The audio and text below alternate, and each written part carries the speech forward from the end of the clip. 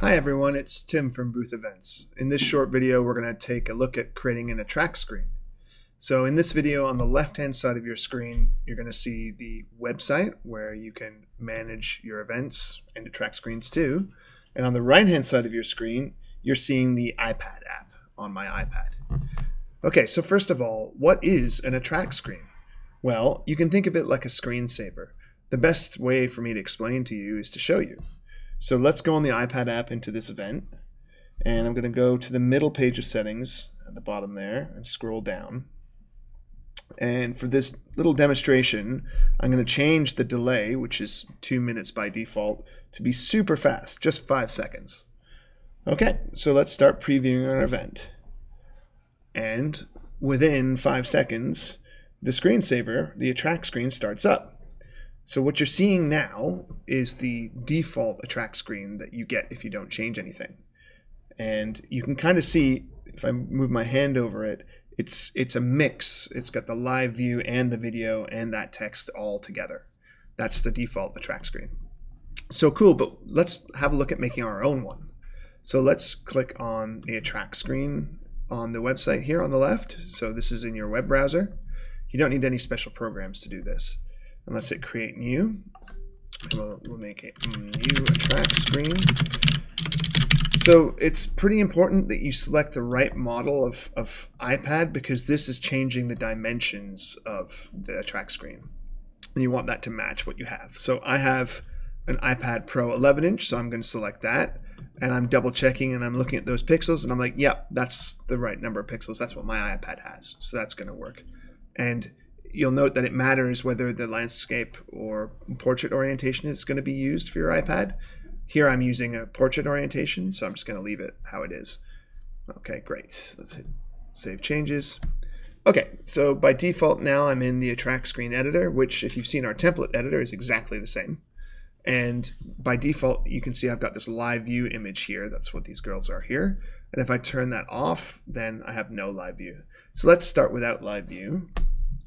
And let's just exit this event here on the iPad real quick before I forget, so it's not confusing anyone. No, you have to enter your password correctly, though. Okay, brilliant. So let's add a video. So for this example, I've downloaded a video of clouds. So I'm going to stick that in.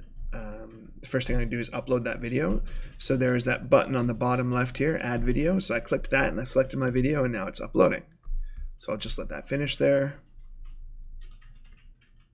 Okay, great. And there's my video. I can see that here. And I don't care what the background color is because my video is covering all of it, but I'll just change it to white in case perhaps there's a little bit of black coming in at the bottom there underneath. Okay, great. Now, I also want to add some layers on top. So for attract screens, on the background you have your live view, your video, and your background color. And on the foreground you can add images as you like. So I've clicked on foreground here, and I'm going to click on upload JPEG. And what I've done, I've got a PNG of a bicycle, which is too big. So I'm quickly going to convert that to be smaller. So I have an image of a bicycle as a PNG, and I'm going to upload that. And I want this to be a PNG because then it's got transparency, which is what I want. So I'll just make a bicycle here.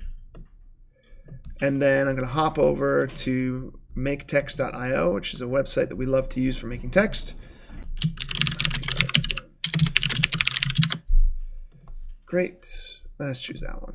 Yeah, that looks better. Okay, we're going to download that as a PNG. And click download. Great. I'm going to go back to Booth.Events here. And I'm going to hit upload again on the foreground still. And I'm going to choose what I just downloaded, which is my text.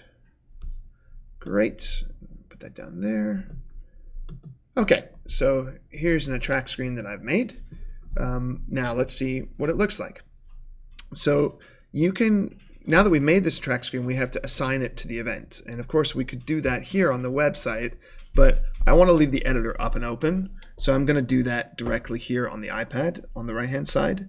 So if I see here, I've got that attract screen built in default. If I touch that there, I can now see my new attract screen there. So let's go ahead and save the changes there. And if you can see there on the left-hand side, it immediately downloaded everything it needed for that attract screen. I didn't have to do anything. That was automatic. Okay, and remember, I've still got a really short delay of 5 seconds for that attract screen. It's going to show if no one's in front of the iPad for 5 seconds. So I'll hit preview. We'll have a look and see what that looks like.